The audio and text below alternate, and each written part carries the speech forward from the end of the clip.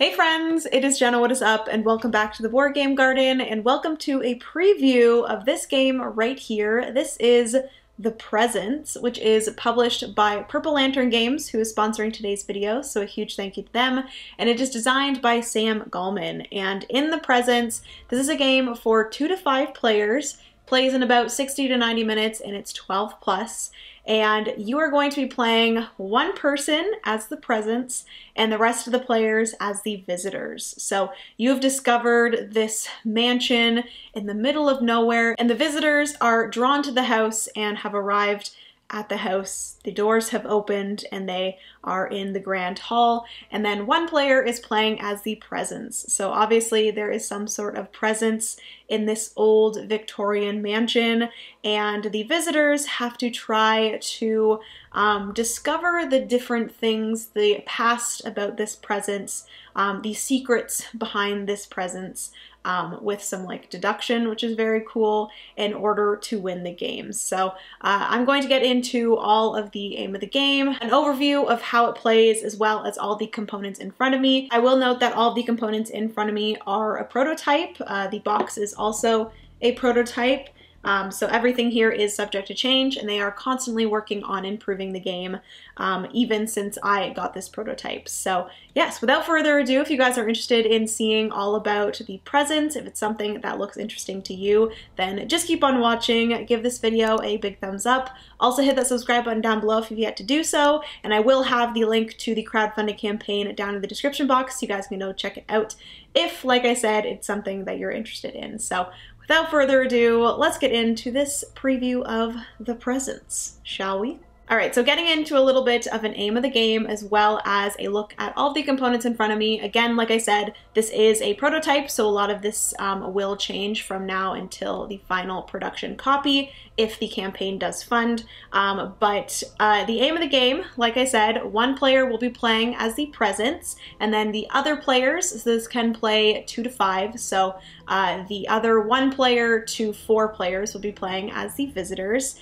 and each visitor is going to, or each person playing as a visitor is going to have a specific character that they are going to play, and basically the visitors are trying to do this little bit of like a puzzly deduction game in order to find out or reveal these different secrets about this spirit's past. So they are going to have these 4 different secrets that they are ultimately trying to deduce and reveal in order to win the game. So the visitors will win the game if they manage to reveal all 4 of these secrets without dying. So the visitors can gain enough fear that they are going to not die, but they are going to cause dread, which ultimately is going to lead to them losing the game. And then as for the presents, this is an interesting role because there's a little bit of acting or like bluffing in this. As the presents, you cannot speak because obviously you are a ghost, unless there is a certain card that allows you to, whisper a word, in the shadows, kind of someone hearing something. But as the ghost, as the presence, you cannot speak throughout the game. And the interesting thing is that at the beginning of the game, the presence is actually going to choose one of a few different things. So there are these different cards here, and these are the 2 options for, I will add that there is like a scenario book that you're going to get that kind of brings you into different scenarios, and this allows the presents to have some different cards that they're going to be choosing from. They're going to have like some different setup and some different rules in the scenarios as well. But basically for this scenario 0, it's like the easiest scenario. With the prototype that I got, I have 2 scenarios, and with scenario 0, you are told to take A1 and A2 and shuffle those up, and then the presence is actually going to randomly choose one of them, which actually these ones are just for the people to kind of see. The visitors can see what the options are that the presents could have gotten. So I actually did shuffle up and randomly choose one here. So I'm actually gonna see now whether the presence is a bad presence or a good presence. Because ultimately, if the presence is good, they're actually going to be trying to help the visitors find out the different secrets from their past in order for everyone to win, because if the visitors win, the presence wins as well. And then if the presence is bad, ultimately the presence is kind of wanting the visitors to think they're good, so they might be playing in a way that is trying to, you know, manipulate them and try to make them think that the presence or they are good, but really they are bad. Because if the presence lets the visitors know that they are bad, the visitors can ultimately do things in order to mitigate that. So I did choose one with this setup here. So if this was an actual game of the presence would actually be bad. So this was the bad card. Out of, there is one good and one bad. In some of the scenarios, you might have more cards, and really the different cards are going to either be bad or good, and then it also will have, when revealed, kind of rules that also have to be met, or things that also have to be met for everyone to win. So with this bad one here, it is a vengeful spirit. And this one says, you win when the black is removed and this card is revealed. And then it says, if revealed, you win immediately. So I will explain the time track and how that works with the timing of the game. So that's kind of an overview of the game, a very brief overview. I will be going into how exactly the game plays and different things like that. This is the type of game that has a lot of, like, you know, smaller little things that only come up when you play specific cards. So I'm not going to go into all of those rules, but I will go into an overview of how exactly the game plays, just so you guys can get a good feel of if it is something for you or not. But getting into the components here, like I said, we do have the main board here, the Victorian mansion. I absolutely love the art in this game. It is gorgeous. But you do have the main board here with the main 6 rooms. I will say that this is the only board that you play with in like smaller player counts, but then you do have these added boards here that you guys can't really see, but they are some added rooms that you add to the house to make it bigger for the larger player counts. So yes, this is the main board. All of the players start in the grand hall. This is where they first walked in to the front door. You also have this here, which has the cellar, which technically I think this should be at the bottom, but it's fine. You also have an item draw deck and an item discard deck, and you have this great icon kind of reference here, which I think is really nice. So that's the main board there. You also have the hope track here, which is going to be the timing of the game. You have the timer here, you have the hope tracker and the dread tracker. So this is going to kind of be how you end the game. If ever the time meets one of the hopes or the dreads, the presence card is going to be revealed if they are either good or bad. So if the time marker meets the hope marker, then that means that the good, if the presence was good, they would reveal their card. If the dread meets the time, then if the presence was bad, they would reveal their card as well. So there's different ways for you to manipulate this board. The timer is always going to be going up for each round, but the dread and hope can be moved up and down, just like with gameplay and stuff. So that is the hope track. The spirit here, or the presence, is the veiled in moonlight. She's like a lady in a wedding dress, very creepy. But that is the presence player there. You also have all of the different cards. Like I said, there's going to be different cards with the different scenarios.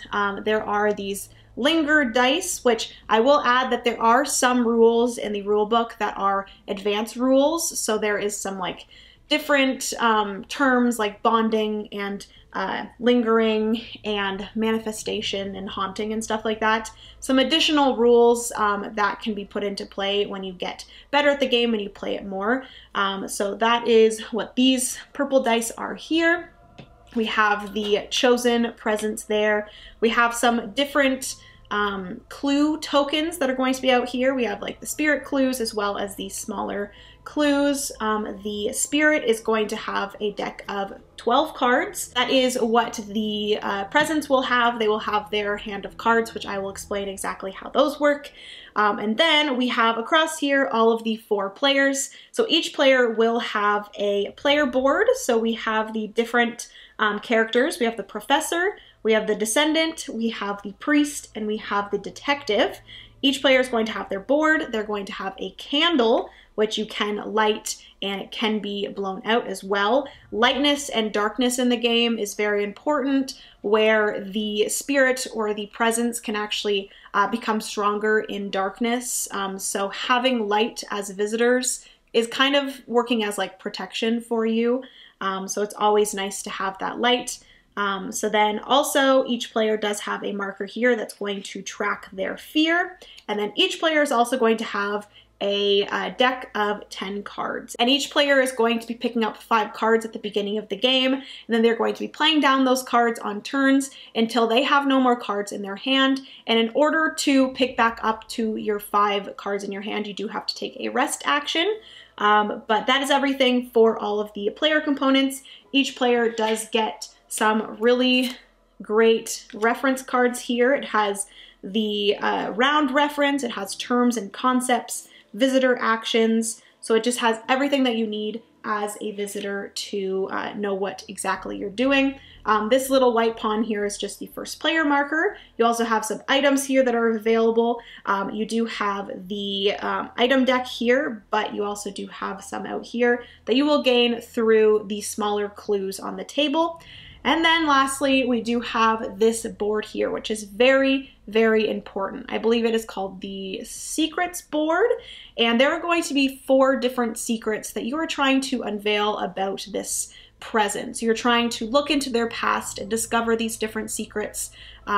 So you are doing a little bit of deduction in this game, which I'm a huge fan of deduction. And the deduction is going to be played in an interesting way where basically each of these secrets is going to have a certain amount of clues connected to it. You have these clue cards, and each of the secrets is going to have an icon. And each of the secrets going from your left to right is going to have either less or more of their icons in the deck. So the deduction part of this is the more clues that you gain as a group, as the visitors you gain, the more information you will gain, because if you see that there's less of a certain clue, you might kind of deduce that maybe that's the secret that has less. So this secret here has 9 of their icons in the deck. This one has 7, this one has 6, and this one has 4. This is specifically for a 5-player game.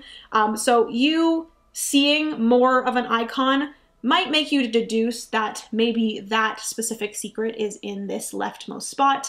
And if you're not seeing very many of a certain clue, it might give you kind of a clue that maybe the secret is the one on the far right. So that is kind of how the deduction game is going to work. You're going to be playing these clues below these secrets in hopes that you're placing them in the correct spot, and then eventually you'll be able to actually flip over these secrets, and then depending on how many clues you have below that are the correct icon, that then either gets you some sort of reward, or if you don't have very many or none at all, it actually gives you some sort of bad thing. So the more of the correct clue that you have below that secret, the better it's going to be. And then eventually, once you do get all 4 of those revealed, you will win the game as the visitors.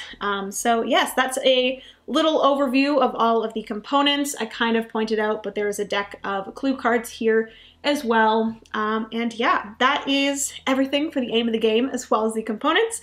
So let's get into quickly a overview of how exactly the presence is played. All right, so getting into exactly how the presence plays, it is played over a various amount of rounds depending on the hope track. So the hope track is ultimately how you determine when the game ends. So you have the timer here that is always going to be going up once each round, but then you also have these hope and dread markers. So throughout the game, these markers are going to be moving down, moving up, depending on what the visitors are doing, depending on whether the presence is bad or good. Obviously, if the presence is bad, they might not want to make the dread go down like a lot in the first few turns, because that might give the visitors a very big clue that you are bad. So they're going to try to kind of do it a little bit more secretly and not as obviously. So yes, each round this is going to be going up. So that's how the hope track works, but each round all visitors are going to get a turn. So it'll go through all of the visitors, and then the presence will have a turn. You will go into some sort of cleanup phase, and then you'll go into the next round. So that's exactly how it works until the time marker does bump into one of these two tokens, and then the game will end either in good or bad ways. So yes, that's how that works. But moving into the visitors' turns. So each visitor will have a turn, and on their turn, they are going to be picking up 5 cards. Like I said, once those visitors are finished or all out of cards in their hand, they will have to take a rest action in order to pick up 5 more, but they will have cards in their hand, and these are going to be cards that they can play down on their turn. And on a visitor's turn, they have 3 actions. So the actions are going to be on these little reference cards. So you can trade. So you can trade with another person that is in the same room as you. You can also play a card, which I'll get into. You can use a room's action. So there are going to be some rooms that are going to have some sort of action that you can use. So for example, here there's the dining hall, and the dining hall actually has a fireplace. And if the fireplace is lit, you can take that action in that room. And that is that if the fireplace is lit, light your candle and remove any active fear cards. So that's a great way to get rid of your fear cards. You can also do the action of walking. So that's simply just walking one space from one room to the other. Then you can also rest, like I said. So those are all of the different actions that you can perform. The different cards that you have in your hand are going to allow you to do some different actions. So I believe each person has the exact same hand of cards. There's going to be some search cards. There's going to be some investigate cards. There's also going to be contact, invoke. Let me get all of the other cards so I can explain exactly what they do. So the first type of card is the search card. So this is going to allow you to draw 2 cards from the item deck. You get to choose 1 item card to keep. The item cards are going to be placed beside your board. You're going to choose 1 to keep, place it beside your board, and then the other one is going to get discarded into the cellar, which the seller's action here is that you can actually look at all of the cards that were discarded to the seller, and you can choose one of them. So that's a nice one to have. I will add that there is also a little bit of an hindrance to these cards if you're in the dark. So if you do not have your candle lit, you have to instead draw 1. So all of these cards, I believe, have some sort of negative thing that happens if you don't have your candle lit or you're not in a room that is illuminated if you're in darkness. So the search action, and then also there is a secondary action on a lot of these cards as well. So this one here has a secondary action, so you can use it for one or the other. You could either search with this card or you could walk. So that means that you could move twice and then spend to move and open doors. So you could use, 1 to move and then 1 to open a door. You also have haste, which is moving 3, and then you may not open doors during this movement. So you're like running through the house. You also have the investigate action, which is that you are going to be revealing one of the nearby clues. So you have to be in a room with a clue and you're going to reveal that clue. And a lot of the smaller clues are going to allow you to gain something. So this one here allows me to gain 1 clue card. I would add that to my hand and then I would discard that clue. There's also the presence clues, which are not the best. This one here is darkness, spirit smothers, and nearby candle. So unfortunately your candle would go out, or if you were in the same room with someone else, you could decide to smother their candle, but you would also be able to pick up a clue card as well. So that's always good. The clue cards are very, very important, obviously, because that's going to allow you to end up winning the game. So that is the investigate card. You're going to reveal 1 nearby clue and then resolve the effects. So that is that. We also have contact, which this requires a nearby spirit die. So the spirit has to be in the room with you. The spirit is represented by these dice here, which I will get into. But wherever there is a die, that means that the presence is there. The presence has presence in that room.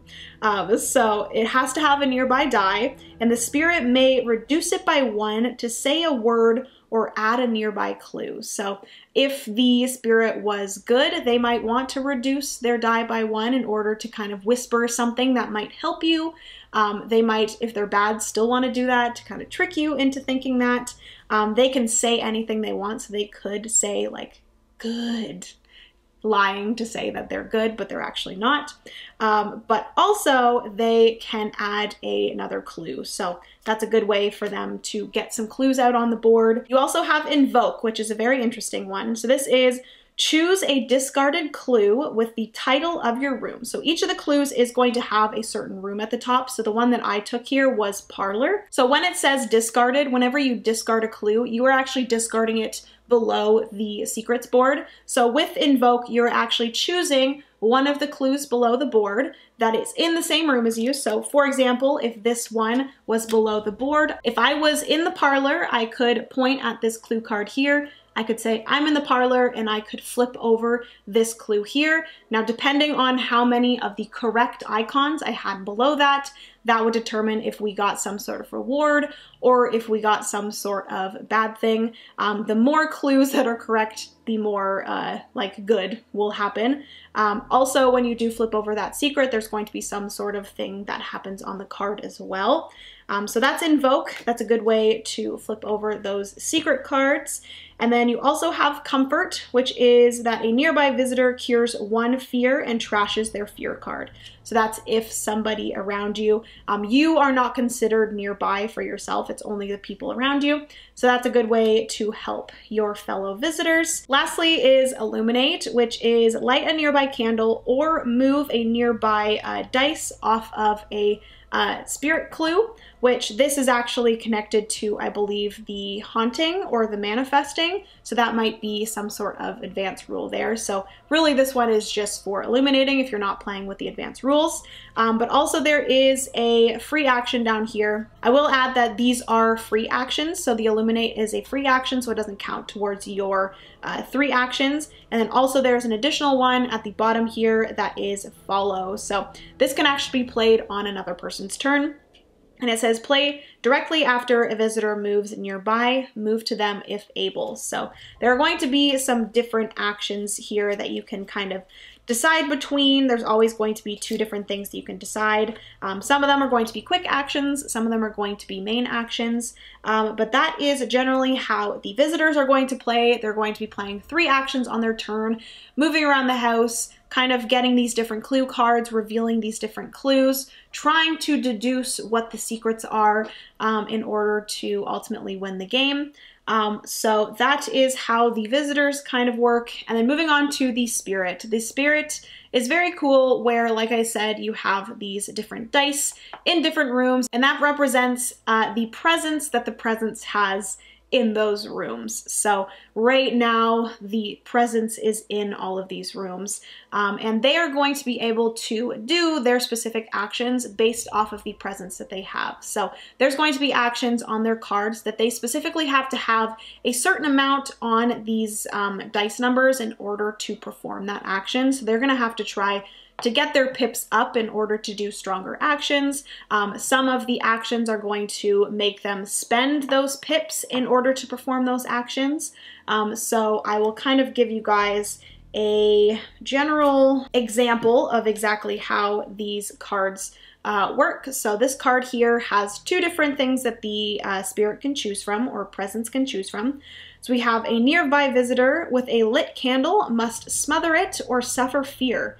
Add a clue nearby if it is dark. So this, in order to perform that action, the spirit would have a 1 or higher and have to spend 1. So if they only had a 1 in the room, they would actually have to spend the 1. That would make it go to a 0, and then they would actually have to discard this off the table or off of the board. So they would no longer have their presence. So the stronger the presence, the more that they can do, but ultimately if they do kind of push themselves too much, they're going to run out of that presence, run out of that energy that they have in order to do these things, and those dice will go off the board. There are going to be different actions that are going to allow them to place them back on the board, but ultimately they are trying to, if they are bad, they are trying to kind of hold off and put the dread down in different ways in order to reveal their card and then win the game. Because like I said, if the dread ever hits the timer, or if the timer ever hits the dread,